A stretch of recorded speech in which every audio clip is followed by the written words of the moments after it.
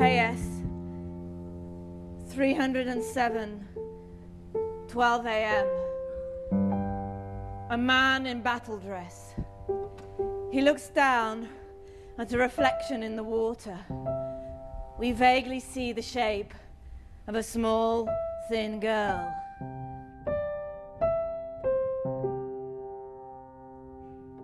Taking a photo of yourself is the craziest thing you can do as a war photographer. So here I am, my own hero, the man who wanted to make a difference. I haven't been tortured, and I haven't been humiliated.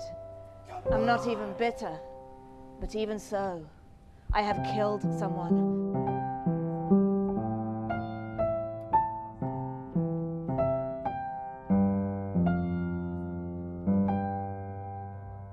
I'll take the child to the Deer House. I promised that to Inga, her mother. They won't understand what happened, but they will forgive me anyway. Because the war makes it possible, I shall be welcome.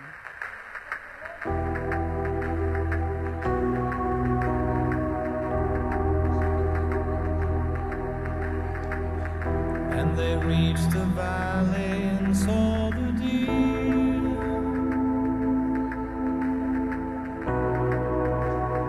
Hundreds of deer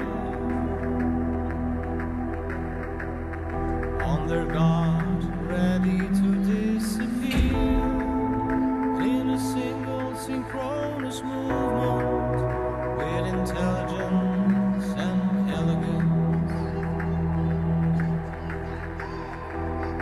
into the age-old deciduous forest that turn the west side of the valley into an immense cathedral of light and dark.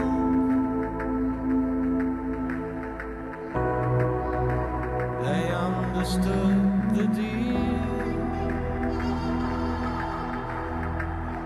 They decided to settle here and build the Deer